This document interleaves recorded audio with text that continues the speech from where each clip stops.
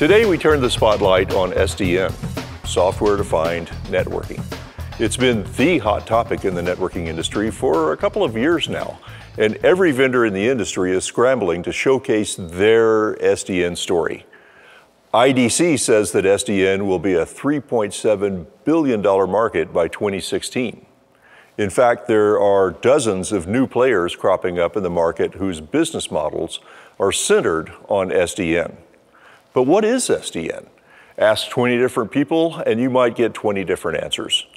And what's its potential impact on our industry?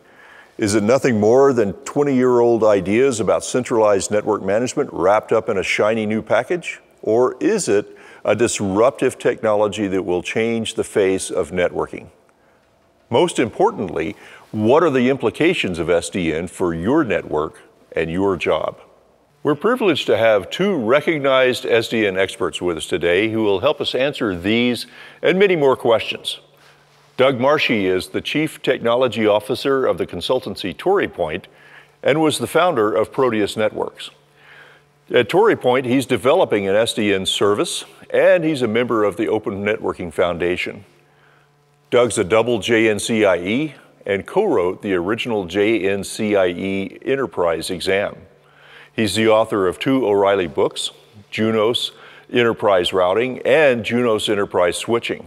And if that's not enough to keep him busy, he's the owner of two restaurants in San Francisco, Underdogs and Taco, and runs an independent film company, Funny How Films.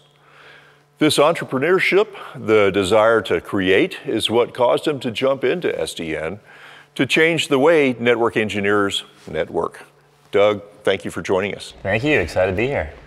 Pete Moyer is a global solutions architect for Brocade and is an expert not only in Brocade technologies, but also Cisco as CCIE 3286 and is the very first Juniper JNCIE.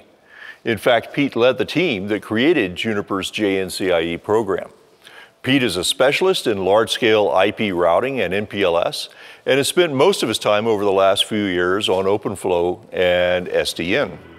He's a regular participant in IETF, NANOG, and the Open Networking Foundation, among many other relevant industry conferences.